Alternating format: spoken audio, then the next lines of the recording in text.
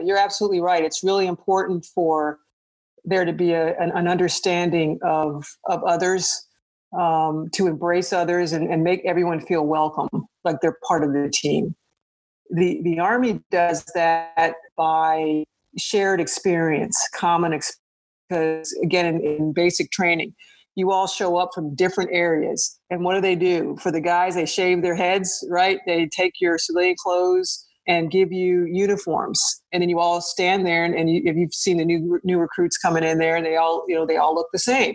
And so they start getting that, okay, well, now you're all soldiers, and the person to the left and to your right, that's your buddy, and you may have to rely on him or her to save your life, or you may save his or her. So you need to get to know that person. And so there's a forcing function in that it forces you to learn about people that you wouldn't have learned about before. And it helps you develop empathy. And that's one where I really think that's really an important trait for people to have, to try to understand what it's like to be someone unlike yourself. And I go back to one of my favorite movies is Remember the Titans. And my kids, we used to have one of those minivans with the VCR in it. And the one movie that they know every word of it, because every time we went on a long trip, that's what we would watch. And they actually liked it too. But it was the scene where Coach Boone took the team to Gettysburg and, try to form them into a team. Because as you remember, if those not familiar with the movie, it's a true story. It's a high school. In fact, I drove by it not too long ago here in Virginia, Northern Virginia.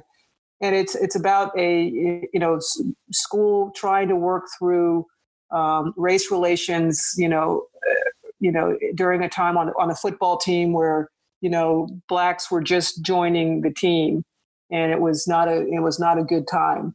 And so he's trying to build a team. And the way he did that was, took them on a field trip. And then he put them in roommates, and the two guys that hated each other, and they said, okay, ask these questions, and you can't leave the room until you know all these questions about the other person. And it seems very, very artificial. Okay, I'm just going to ask you a question. Who is your dad?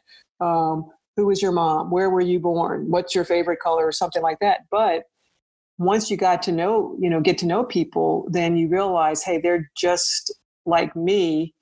At the core. Yeah, we look different, but they still have, fears, dreams, want a good life for themselves. They, had parents that worked hard to get them where they were. They may know their parents, they may not. They may live with their grandmother. It may be, a different type of family, but there's some dynamic of people trying to better themselves, trying to improve themselves, or some people just trying to survive. Just trying to be safe. And that's one thing they don't realize. Some kids who have to run the gauntlet just to get to school, right? And then there's others who have a driver that drops them off at school. Two different experiences. And for people to understand that about each other, what some had to go through to get to where they are may have been a totally different journey than you had to have.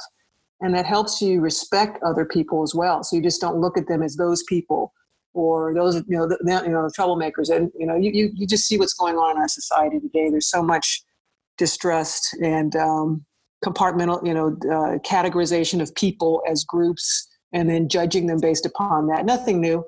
It's been happening up and down the ages, but it's something it's sad that it's still going on now when we are supposed to be so sophisticated and, so advanced.